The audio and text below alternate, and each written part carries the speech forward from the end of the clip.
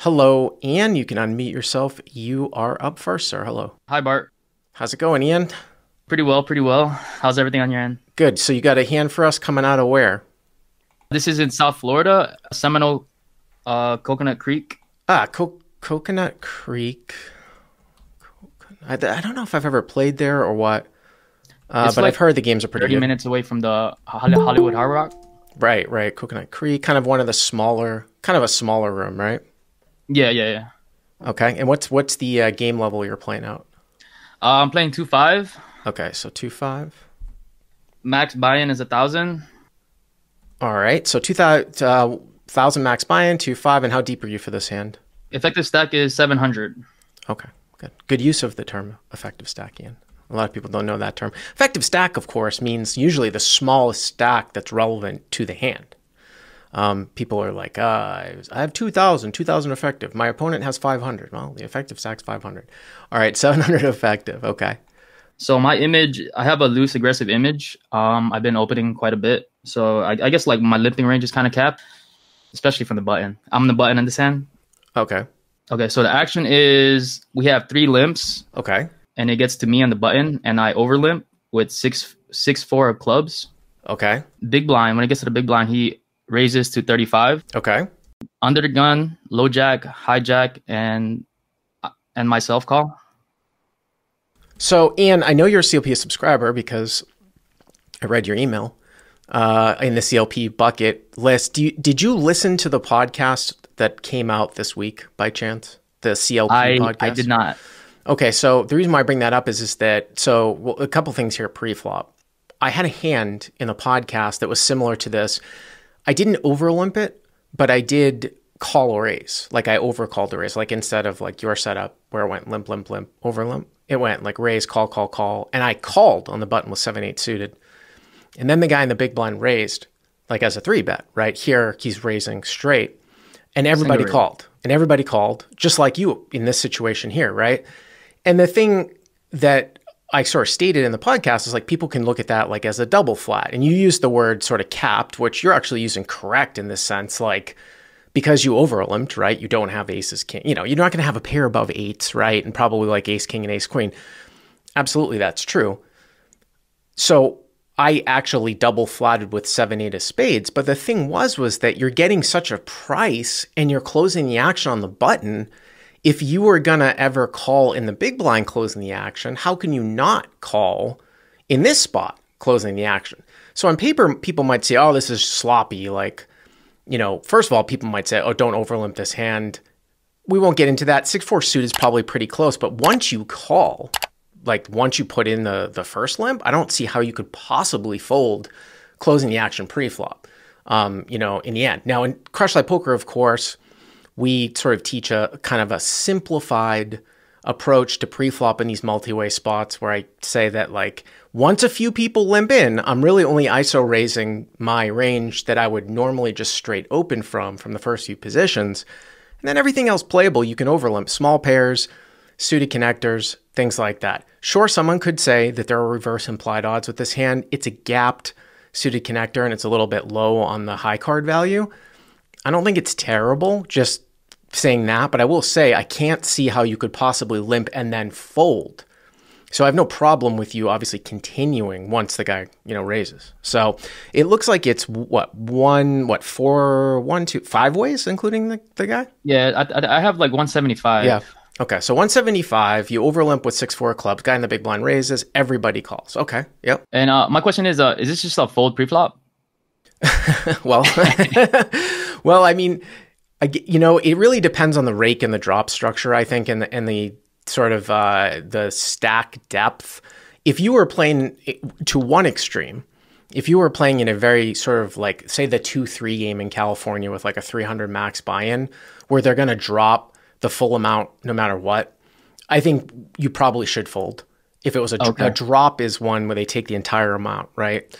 Now, in between is a rake where they take a percentage up to an amount, and then you have time, right? Like in Texas. I think Florida's a rake. Is that right? Up to a certain amount? Yeah. So in this casino, it's a $6 rake max and $2 for the jackpot. So $8 total. So is it a percentage up to $6? Yeah, percentage. Yeah, I think up to like $50. Yeah. Okay. So, I mean, Depending on how deep the stacks are, you could absolutely make a case for folding. I kind of think like the deeper you are and the weaker the players, the more it becomes a playable hand. But if you are in a very sort of very small stakes live game with very small stacks and a high rake structure, yes, I would fold.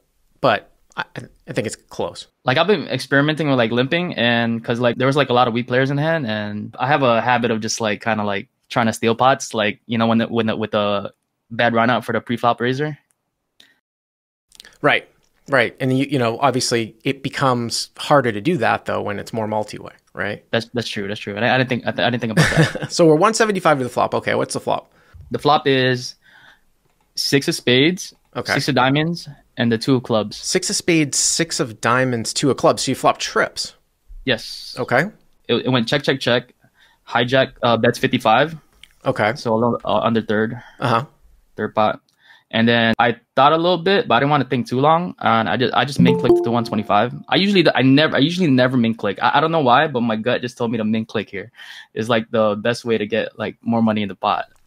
Yeah, this is interesting. I thought that you were going to say that you were going to call. I could actually see, I'm not a huge fan of slow playing all that much, like at these levels, like in these games. It's a little bit different though. I will say that it's a little bit different though when the pre-flop raiser is not the person that you're going to raise against here. Like here it gets checked all the way over to the guy in the hijack. Sometimes, here's a reason for calling.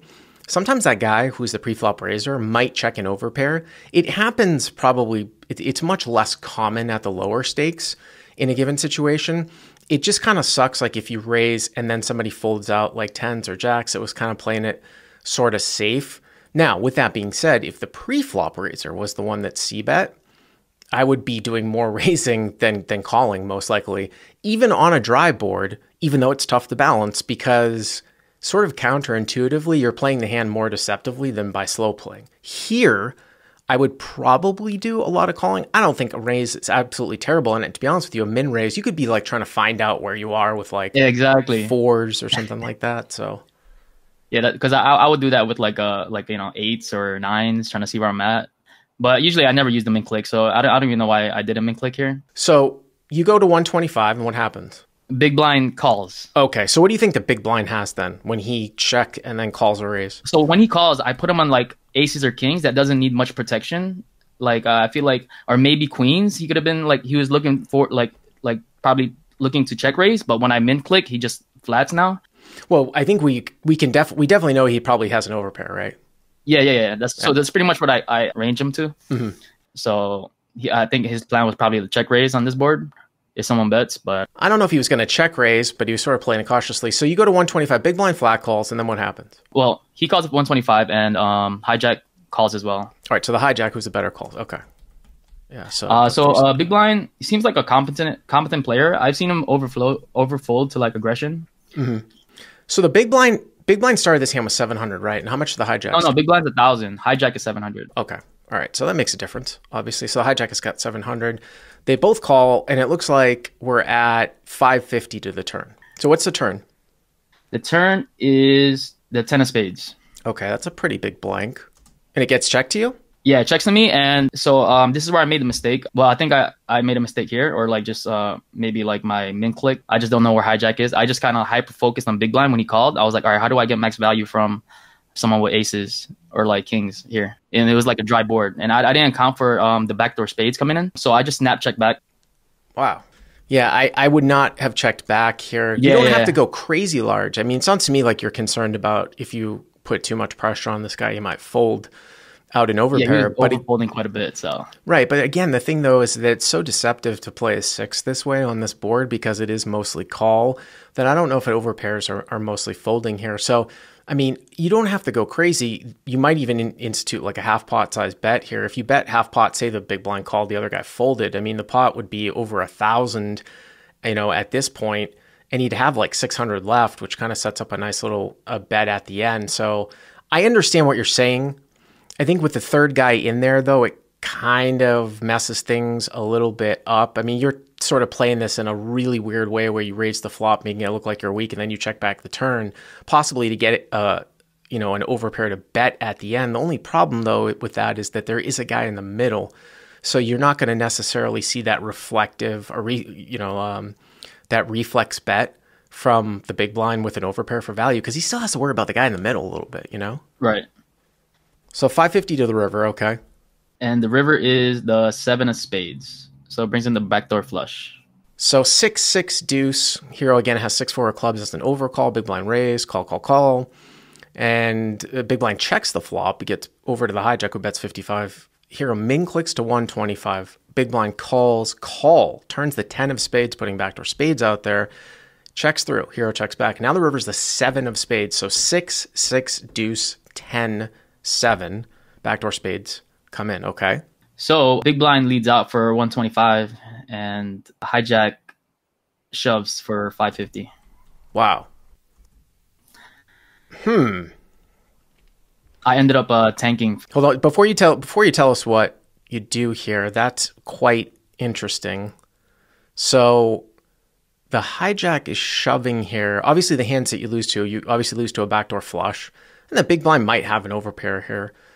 But he probably doesn't have spades all that much, and he's probably making a value bet like we talked about. The hijack shoving here for 550. Now, of course, you are under-repped because you sort of min-clicked and then check back turn. I wonder if this could be like 6-7, sevens, if the guy had like deuce-deuce and then he was going to try to pile in. Wow, that's... So 125 and he shoves for 550. So the pot is 675, like 1225, 550 for you to call. I think this is a fold, man. And the other thing too is that like once you call, if the big blind's any type of player, he should never ever overcall with an overpair. If you look at the action on the river, right? Yeah, I kind of want to fold here, and it looks like the chat agrees as well. What did you end up doing? Yeah, so I ended up folding. And then did we get a reveal? No, I didn't get a reveal. Big blind tanks, and then he folds 2 black aces face up. Really? Wow. The other guy didn't show. I mean, it's funny because there are a lot of guys in the comments like have gotten on us when we don't have a reveal, but it seems like everybody's in line here that this is a fold at the end. Whether it's interesting, like your line. I talked about why I wouldn't take this line. I would still bet turn, but it still doesn't really matter in the fact that.